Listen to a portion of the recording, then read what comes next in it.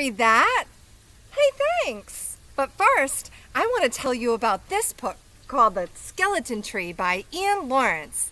Lawrence takes us on a journey where tragedy leaves two boys stranded along the Alaskan coast. Can you believe it?